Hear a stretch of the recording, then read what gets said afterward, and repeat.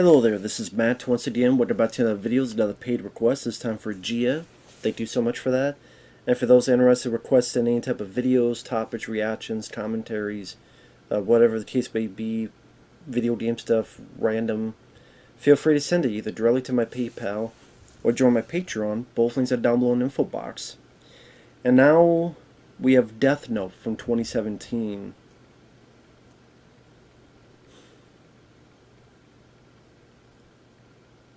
I don't get the hate for this film. You know, I looked a little bit up on the movie before I saw it, and it got all these terrible reviews, just like a 4-point-something on IMDb. It's not a flawless film. I'll say that I wish the film was longer. I wish there's about 20-25 minutes longer to fully develop certain things and have things fleshed out a bit more. But as is, I thought this was a pretty damn decent film. I thought it was pretty entertaining. I think the score and the music was very nice to listen to. I thought it had a pretty moody direction. I don't think the acting was too bad. I didn't mind the lead guy. I liked the little details. Adam Wingard, who I'm not a huge fan of, because I hated his Blair Witch 2016 movie. I wasn't a fan of Kong vs. Godzilla, that movie. But this one, I like the little details. I like that the titles shine almost like John Carpenter's The Thing. Songs they use, like Air Supply's Power of Love, Berlin's Take My Breath Away, Chicago's Don't Wanna Live Without Your Love. So I like the soundtrack usage. I like the musical score. The creature Ryut, voiced by Willem Dafoe. Nice choice for the voice. I like the look of the creature. It's all done practical. Maybe not the face, but that's done well enough that I didn't notice it too much, and the body is practical. I think that looked really cool. I wish we could have seen more of that creature. He has some pretty good gore bits, practical gore. I thought this was pretty damn good. I'm sorry if people disagree and if people get bad. I just don't see the bad, awful film that people say it is. Now, people don't ask, well, how much do you know about the anime? I've seen the first, maybe second episode, and to be perfectly honest, I don't remember how I felt about it. Whether I liked it or I hated it. Like I said, I don't even remember. So maybe that's why I'm not a diehard fan of Death Note. Maybe that's why. I remember the lead character not really caring because he was this OT intelligent, but he was like a sociopath that did face. And maybe that's what people were mad, that this guy wasn't a sociopath that did face. So it's not true to the source. Well, to me, for me, in my taste, this would be an upgrade. Because this guy, I liked a bit more. I understood a bit more of his plight. It was more cliche. Well, I like some cliches. What can I say? I know I don't think the fucking film is whitewashing. It's an American version of the film. It takes place in America. I mean, are we going to call the remake whitewashing? Does it got Naomi Watts? I mean, no, I don't think it's whitewashing. I'm sorry. Just some people got pissed off about that stuff.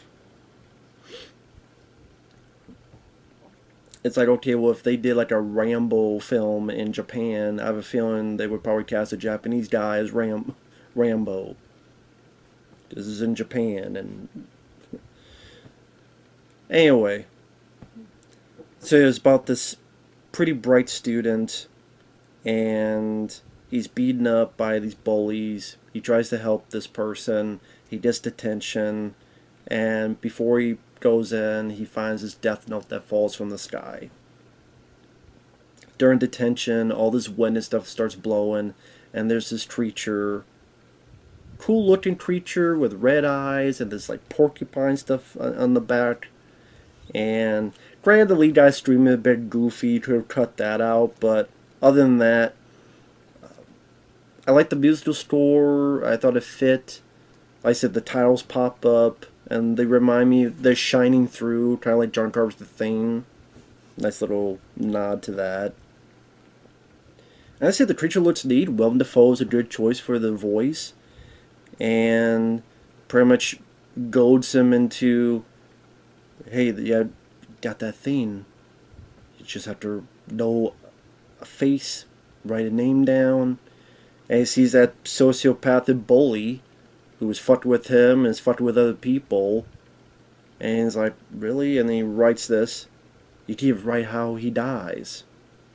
So he puts decapitation, and lo and behold, kind of like Final Destination, which people complain about that. I'm like, why is that a bad thing? If you're writing about how someone dies, wouldn't it ultimately be like Final Destination? Because you're pretty much being death, just like death in Final Destination.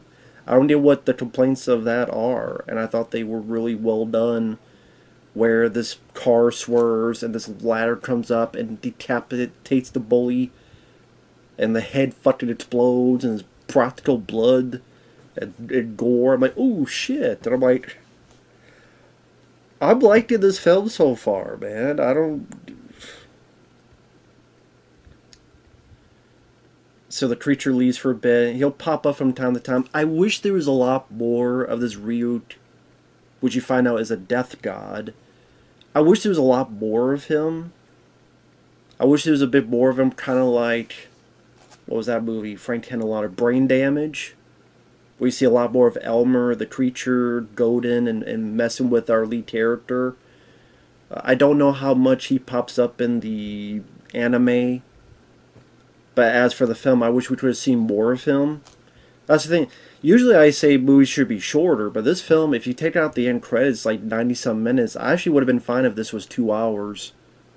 And then some end credits. Just have a bit more Ryut, the Death God, have a bit more development on the lead character's background with him and his father, who's a detective. A little bit more on this other detective who's named L, which I'll get to. A little bit more development on him. Because it's one of those things like The Last Airbender, but I do not think this film is nearly as bad as The Last Airbender. I do not. Not by a goddamn landslide.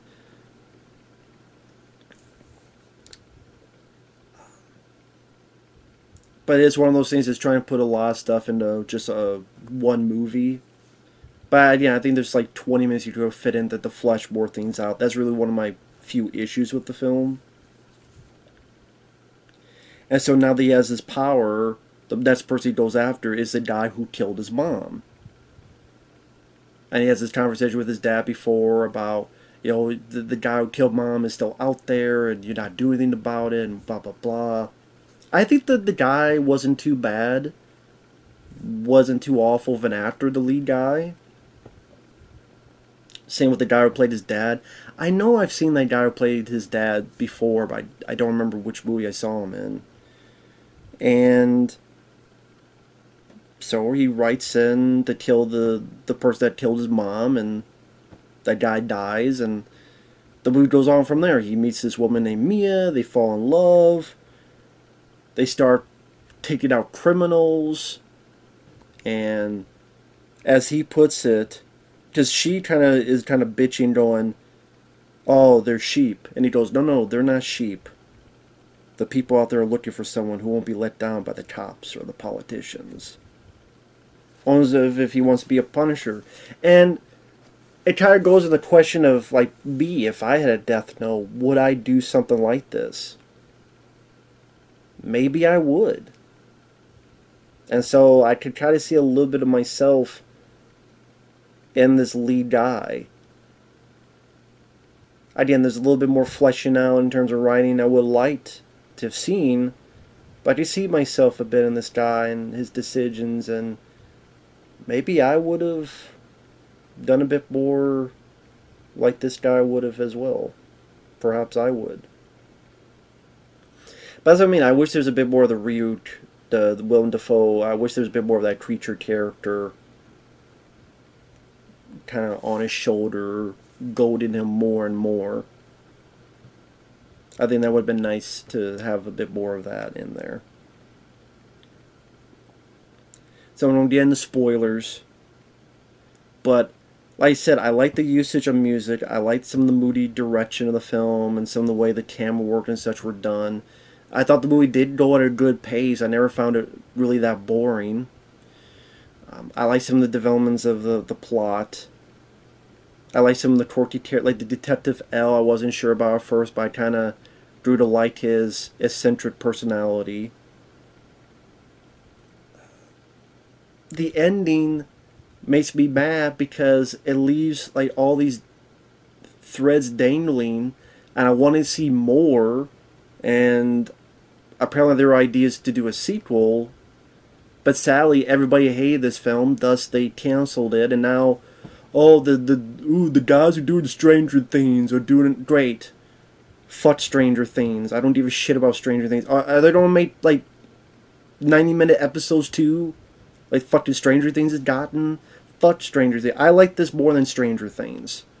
At least, okay, I don't mind the first season and parts of the second, but the other parts of season 2, and afterward especially, fuck Stranger Things. I like this a lot more than season 3, 4, whatever the fuck. When they got to like 2-hour episodes, fuck that part of Stranger Things. I don't mind the first season. The second one, and after that, so oh great, those guys gonna do it. Whoop-de-fucking-do. I'm not impressed. Give a shit, people get pissed about that. We all have our different opinions. If you don't like this film, teach their own. Guess what? The world is still turning. Ain't no big deal. We just agree to disagree. So getting more into spoilers, I like that the little montage of him doing the death scenes, like he shows me the power of this death note, and this robber goes out, salutes, and gets run over. Nice done effect, practical effect, and he shows her that he wrote that in the book. This guy that had these hostages, or they're gonna pit torturers and terrorists, and one guy electrocutes himself and makes his fucking head explode, and another terrorist makes them all blow up in an explosion. Death row inmates are dying, and they put this name Kira, and even goes, in fact, people will think they're looking for a Japanese guy, so hopefully I'll be more in the clear. And in fact, they even have criminals turn themselves in, and that's what I mean. Like, there's certain moments that needed more development. I would like to see more of the crowd of public loving Kira and praising him, and you did a little bits of that, but that needed to be a bit more fleshed out. I didn't have a few more minutes of that fleshed. Have, like, throughout the film, 6 more minutes of Ryuk nudging, talking, messing with the lead character throughout it. Have about maybe 4 more minutes of people praising, talking about Kira, worshipping him. Have a bit more, 5, 6 more minutes of this Agent L investigating, and maybe a little bit more of piecing some of these other clues together. Because Agent L is a guy who is brought in, who's very eccentric, loves candy. He has this handler named Watari. And he's such an eccentric thing where he's not sure about sleeping, so he literally has to put on these glasses and be kind of sunned to sleep. And he's very smart, very good at it, but he's very eccentric. He's hiding his face and all this stuff. And you do get to learn a little bit more about that backstory with Watari forcibly telling our lead character about a bit of the history of what happened. And maybe because, again, I'm not that familiar with the anime, I didn't mind some of the twists in there. For example, you find out that agents are being killed, and this is the first time Kira has killed law enforcement, but the lead guy's confused, like, what the hell's going on? And he thinks it's Willem Dafoe's creature doing it, but then you kind of find out it's Mia who did it. And the lead character is horrified by that. And then your lead character is trying to stop Mia, but then Mia is consumed by this power. She even wrote the lead character's name in the book, and then you just got to figure out how to stop this. Same with, they were controlling the Watari guy, and he was going to rip it up and burn it. Okay, you know what, your job's done. Because he didn't want the guy to die, he just wanted to find the name of this guy who's trying to fuck with him, this agent. But then Mia stole the page, and he's even warned the guy, run, just run. So the lead guy is, his character is trying, and that's the thing, is that he doesn't want innocent people to die. He's even adamant to say, no, we're not going to kill any innocent people. And I did like the scene with him and Agent L in the diner, and them talking back and forth. I wish we could have seen even more of that. That's the thing. There's not many movies where I'm like, I want to see more. I would love to have seen a sequel. Because by the end of it, super spoilers, there's this Ferris wheel, and he's trying to get Bia not to kill him, and it seems like everything's happy, but then she took the book, and he's horrified, because he had written, if Bia takes the book, then this, and this will happen. He still tries to save her, even though she tried to kill him. You wrote my name in the book. Well, you wrote my name in the book first. And the Ferris wheel, like, for a Netflix film, it's not that badly done. It's not everything finessed special effects wise, but I've seen much, much worse. And like I said, I like the use of music. I like the use of Chicago's "Don't Wanna Live Without Your Love." And the end of the film, I'm just so angry because there's so many of these dangling loose ends. Because he's in the hospital, and before he kind of wrote this plan so that no one will think he's Tira, because people are doing these killing of criminals even when he's in a coma. So people go, well, it can't be him. Agent L, of course, is not having it, so he gets kicked out. Agent L finds the book, and you're wondering, is he going to put this kid's name in it, or is he not? Because he did say he doesn't kill people, doesn't own a gun, but at the same time he's so pissed off what's happening. And then our lead character wakes up, but you find out that the dad knows who he is. So now you think, okay, well, what's the dad going to do? Is the dad going to turn his son in? What else is the dad going to do? Is the agent going to write the kid's name in there or not? And then the lead kid turns, and there's Willem Dafoe, and when Dafoe laughs and goes, humans are so interesting. I love the look of that creature. I wanted to see more of that. I would love to see more, like, in a sequel. But sadly, people got fucking pissy. I even like the song, and I never heard of this song before, Air Supply's Power of Love.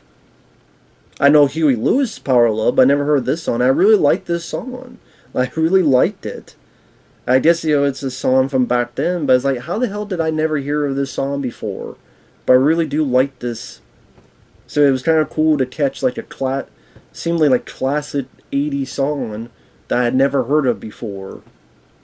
So, find something new every day, I guess. Like, I wanted to see more, so I think within the film, there's certain bits I wish were developed more. But I was enjoying the journey, I was enjoying the ride, I liked the gore sequences, I liked the music, I thought the acting wasn't too bad. Willem Dafoe was really cool. I wanted to see more of him and his creature. I liked the idea behind the film. I thought it was more palatable to me than for what I remember of the anime. Because the lead character was this sociopathic dit-face that was just unlikable, and maybe that's the point that people are like, well, you're not supposed to like him, and that's the point. Well, good for you. That's your point, good. That's not my point. Yes, there are films you can watch, and I can watch that you don't like the person, but it's interesting. I can get that sentiment, but I guess Death Note wasn't... I don't remember if I hated it. I only saw 1 or 2 episodes, so that's not fair to judge it, but I don't think this was that bad of a fucking movie. I really don't. I really do not. This wasn't Dragon Ball Evolution to me. And I know the idea is, well, wait a minute, how come, you know, you were so mad in Dragon Ball Evolution that they cast a guy, and you say, well, this is an American version.